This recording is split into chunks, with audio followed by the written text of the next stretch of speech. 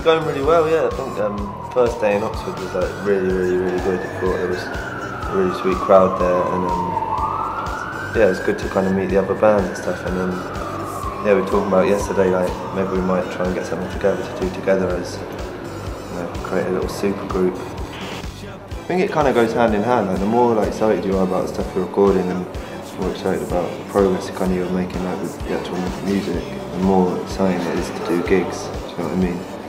So that's why we've actually brought like someone along with us on this tour. He's doing some extra harmonies and extra percussion and keys. Yeah, I suppose when you start out, you basically kind of hope to be just doing records and playing gigs, and like it's great to be doing this and getting some nice little crowds at these shows, which kind of feels good. Yeah, so I think, yeah, both.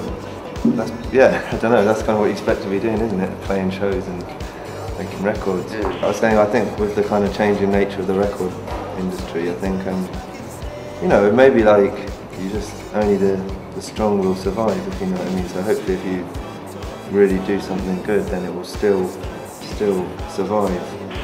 Yeah, we've got to get the super group going and start playing stadiums, and then I was thinking we could call it the Purple People.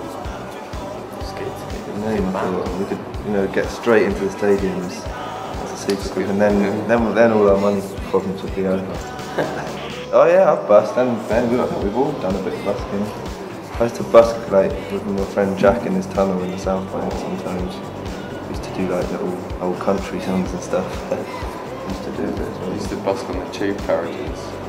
I even did like during the summer a bit. Yeah, we've just, an EP's just come out. It's called Please Venus EP, and then our album's out there, of course, which is called True Romance.